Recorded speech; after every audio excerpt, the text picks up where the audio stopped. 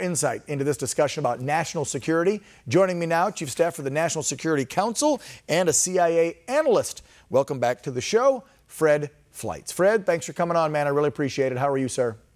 Good to be here. I'm fine. So this is the narrative, and for all of the folks watching, they understand this, I think, now, after really digging into this election, that narratives and news cycles do happen. The mainstream media lives for it. Politicians live for it. You get a cycle, it's what, 3 to 4 days, and then it goes away. And this week's narrative was the president is risking our national security by not beginning the transition. Is that, in fact, true? Well, I mean, in a perfect world, it would be better to have a quick transition and get the incoming president up to speed as fast as possible on intelligence and national security matters. But we don't have an incoming president. We don't know who it's going to be right now. And Joe Biden can't simply bully President Trump to treating him as the president-elect when there are outstanding legal challenges and recounts. That's the way our system works. What I think Biden is trying to do is he's trying to create facts on the ground. So if courts are thinking of overturning this election, it will be even more difficult. And this is part of that. So it's an information war and campaign, obviously, and I would say a psychological war to use the media, to use all of their talking heads, whether it be Biden, Harris, Pelosi, Clinton, to get out in front of all this and keep saying, Joe's your president, get over it, move forward. Oh, and now, by the way, your security, safety, whatever's at risk because of Trump. So hurry up, do this, just get over it. And so psychologically, you wear down Americans, even the ones that are standing strong going, I want a free and fair election. Let me hear the results first. And if my guy lost, then I'll move on. But until then, I'm not moving. But they're just trying to wear those 70-some million Americans down, right? Psychologically. That's right. I mean, look at this laughable office of president-elect backdrop that Biden has been speaking in front of. It looks like it was made at Kinko's. It has a very bad facsimile of some type of U.S. government symbol. There's no office of the president-elect. The U.S. government didn't produce that. This is propaganda. It is part of just what you said. It is a narrative to bully the Trump administration giving up power before a president-elect has been declared. And Biden is not the president-elect because there are ongoing legal challenges, some good ones, as you talked about. These have to be resolved. That is not just Trump's right. It is the right of the 72 million people who voted for Donald Trump. They deserve to know the election was free and fair. Yeah, what really stands out to me, Fred, is and I love calling them the lame stream media because that's how I view the big 3 or 4 networks and the 2 or 3 big cable outlets, which are all controlled by the big 3, big 4 in the first place. It really bothers me that they won't even cover and they continue to push. I was just watching a little bit ago, John King and Jake Tapper and all those guys on CNN literally say, there's no voter fraud. It doesn't exist. The Trump campaign and all of his minions and followers and loyalists are lying to you. Biden won. And I'm going, these are the same guys that wouldn't cover the evidence of Hunter Biden's laptop, which was certified and proven. They wouldn't put Mr. Bubalinsky on, a man who was putting his whole life on the line and in jeopardy to say this is what happened with Hunter Biden and Joe Biden. They ran stories for almost 4 years about a Russian conspiracy that didn't happen. Yet when you have hundreds, if not a couple thousand Americans coming forward, signing affidavits and saying voter fraud happened, I saw it, how can NBC, ABC, CBS, Fox News, all of them not put this stuff on the air? Well, it really discredits them because there's always voter fraud. It's just a fact of life. Mm-hmm. And there have been some obvious examples of voter fraud. I saw on the internet in Pennsylvania, people 170 years old voting in Pennsylvania. You know, they tend to vote Democrat, just by the way, in case you're wondering. Yeah.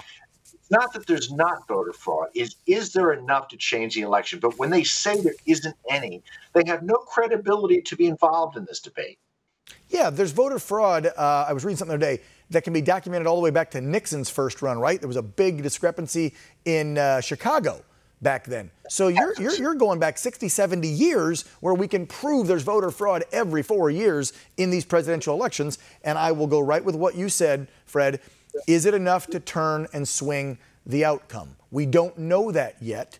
And that's why we need to have these recounts. And I'll keep saying it, there needs to be audits, not just recounts, correct? They've got to be audited to find where the fraud occurred.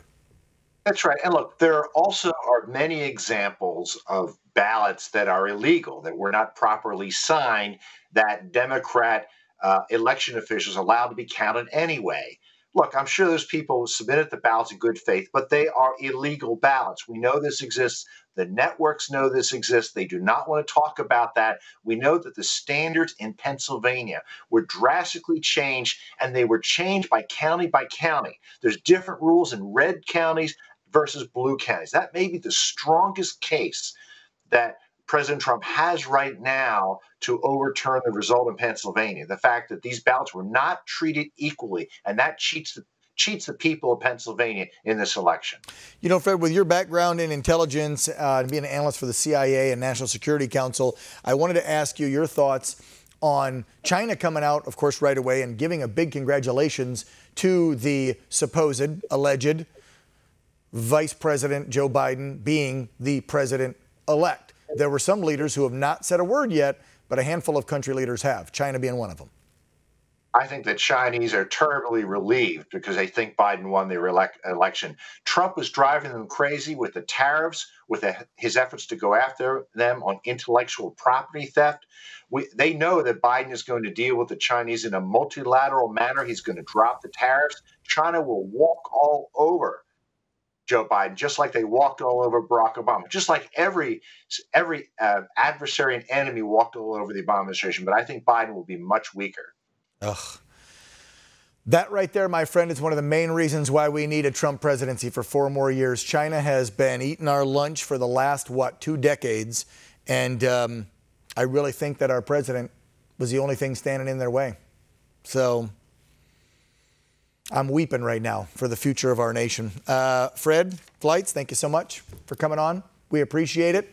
Let's hope the next time you and I come on, we've got some actual, factual results in these battleground states to discuss, and maybe we can then not declare, because the media doesn't declare, we can project a real winner of this 2020 presidential election. Fred, you take care of yourself. Be safe this weekend. All right, so when it comes to freedom of speech, or the lack thereof these days that conservatives have, right, online and elsewhere, it's no surprise to me that a Supreme Court justice is now sounding off about all this nonsense. And as you can imagine, it ruffled some feathers in D.C. That's right. Last night, Supreme Court Justice Alito gave a speech at a conference for the Federalist Society and discussed how this year has provided Americans with an extreme amount of challenges, including those which have hindered our freedom of speech and stripped millions of Americans of their civil liberties. The pandemic has resulted in previously unimaginable restrictions on individual liberty. Now, notice what I am not saying or even implying.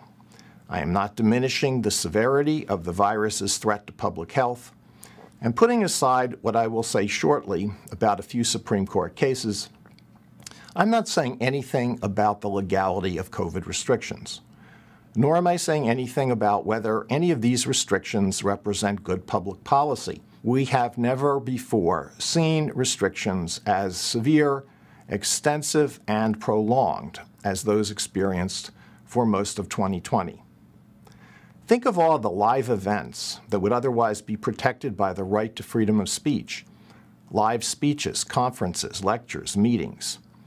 Think of worship services, churches closed on Easter Sunday, synagogues closed for Passover and Yom Kippur.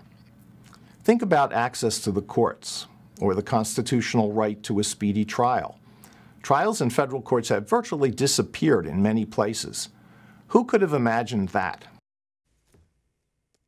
Now, speaking of the crazy lockdown rules that have been taking place for the past, 7, 8 months, in certain cities, they do continue.